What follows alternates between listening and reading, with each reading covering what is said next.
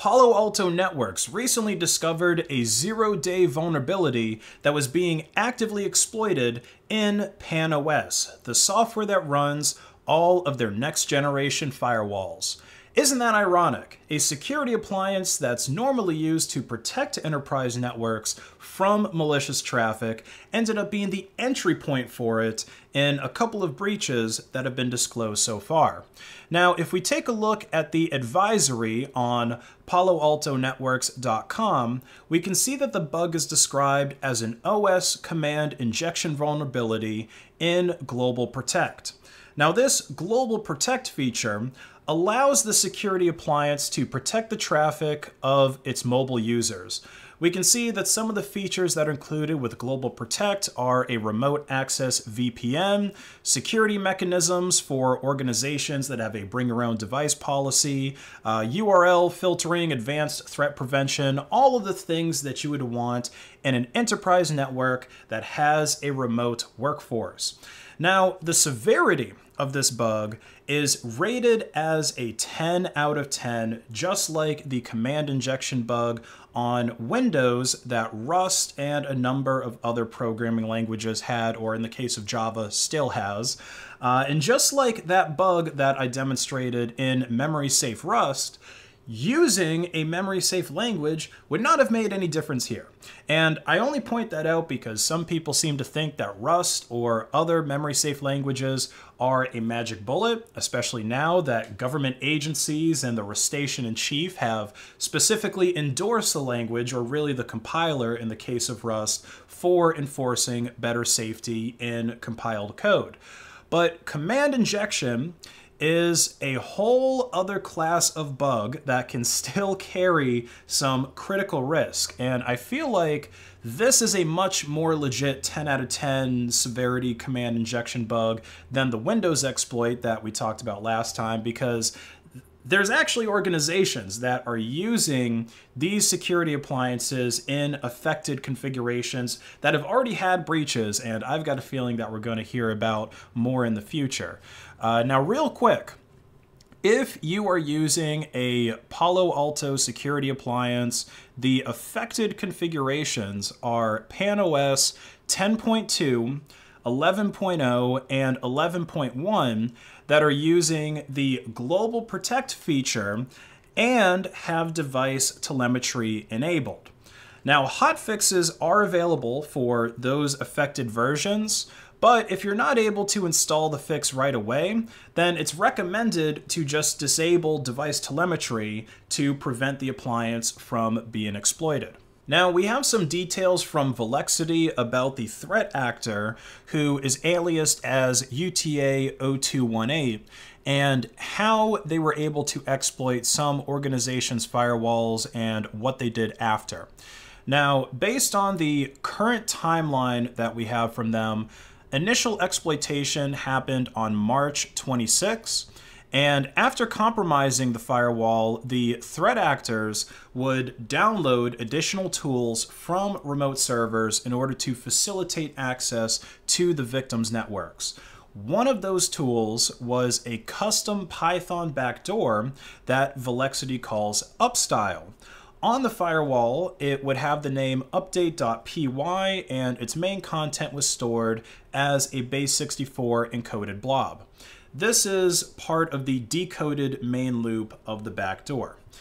Now, this backdoor allowed the attackers to put commands into the compromised firewall in a request to a non-existent web page. The specific command pattern would show up in the web server's error log, which the backdoor would then look for and decode, and then the output from the command would be appended to the firewall's bootstrap.min.css file. And it would only stay there for 15 seconds for it to be read, for the output of the command to be read, and then both the bootstrap and the error log files are restored to cover up the backdoor's activity. And in another breach, the attacker set up a persistent backdoor by continuously fetching and executing the contents of a file named patch, which would check for the existence of a cron file named update and then create it if it didn't exist. And that would download a remote file named policy, which it executes via bash every 60 seconds. So this policy file would get updated with whatever commands the attacker wanted to execute on the firewall. Like, this is basically just their way of sending commands to it. And there were 6 different versions of the policy file that Velexity observed. One contained a one-liner reverse shell that was written in Python. The second one cleaned up some CSS files that contained command output from previous attacks, and then also exfiltrated the firewall's configuration file as a CSS file. So basically saved it as a CSS file, and then the attackers were able to download that from a remote server. Another policy file update removed the newly created CSS file that contained the firewall's configs. The fourth policy file was a failed attempt to download Ghost, a simple tunnel written in Go. The fifth version of policy was a slightly modified version of the fourth one that successfully downloaded the Go tunnel.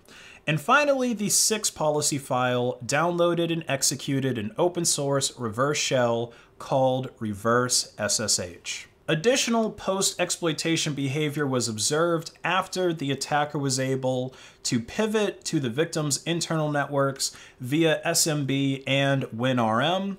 Once the attackers reached the internal network, they stole the Active Directory database, Windows event logs, login data, cookies, and local state data from Chrome and Microsoft Edge for specific targets. The data that the attackers stole would allow them to effectively compromise the credentials for all of the victim's domain accounts, and of course, the stolen cookies and login data could allow compromise of various specific online accounts as well.